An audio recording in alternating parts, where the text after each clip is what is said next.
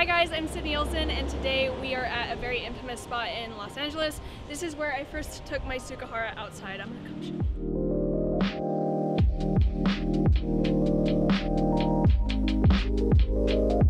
So, this spot was very inspiring to me because this is where Nate Weston did his Tzukahara for the first time outside. Then I wanted to do my Tzukahara, and then eventually Ed Scott did his Tsuk full here. I first was thinking about doing a Tzukahara outside probably back in 2016, 2017, and I went for it at Air Whip Challenge in 2017, and every time I did it in practice I would land it, but then of course when I competed it I fell. So I thought the next progression to that was just taking it outside on something harder. Came here and was like, this is way too high, it's very sketchy. The whole time I was trying to get myself to go for it, I realized I had to dodge that pipe and all these weird trees and stuff. And while it's kind of soft, it's still pretty hard if you land wrong. So I was pretty nervous to actually go for it, but I just decided that I was gonna do it no matter what because there's no perfect spots in parkour really, so you have to make that adjustment. I remember I came out with Marcus and Jesse and Mish, and they were all really supportive and they didn't rush me. I took my time with it. I think my biggest fear that I had standing here getting ready to do it was just not committing. I was just scared that I wouldn't go for it and that I wouldn't do it.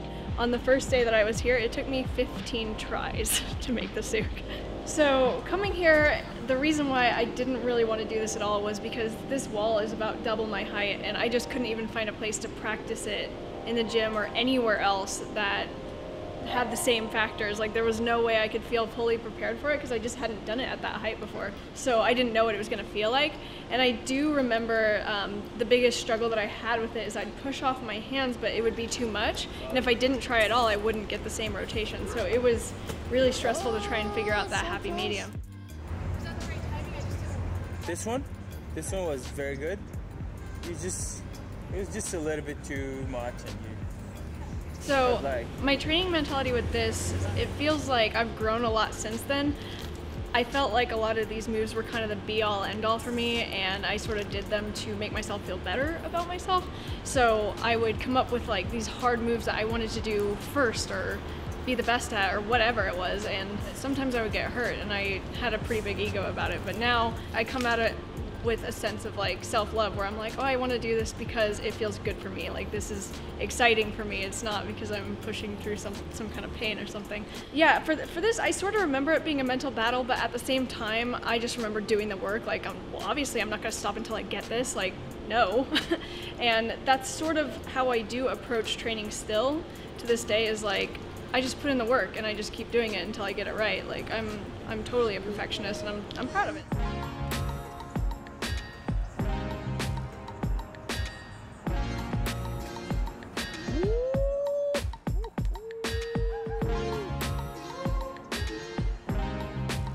So because it was such a weird environment doing this move, it built up my confidence to be able to do it kind of anywhere because I didn't have to work with all these like sketchy things going on down there.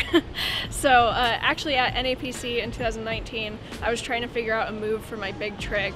I had already promised myself I wasn't going to do it on anything harder than this, but I couldn't really think of a big trick to do besides a Tzukahara. So I did it on the hardest ground I could think of, and it didn't feel great when I landed it, but I was very happy with myself over it.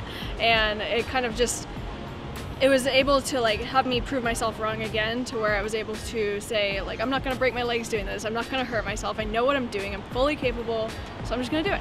So my advice for anyone that's in a similar situation where they're not exactly happy with where they're at, they're a little bit frustrated, is to continue to love yourself and accept that this is a process, and just because you're not where you want to be right now doesn't mean you'll never get there. You have to fully love yourself, you have to want to improve, but do it in a loving way. You need to accept where you're at now and then improve.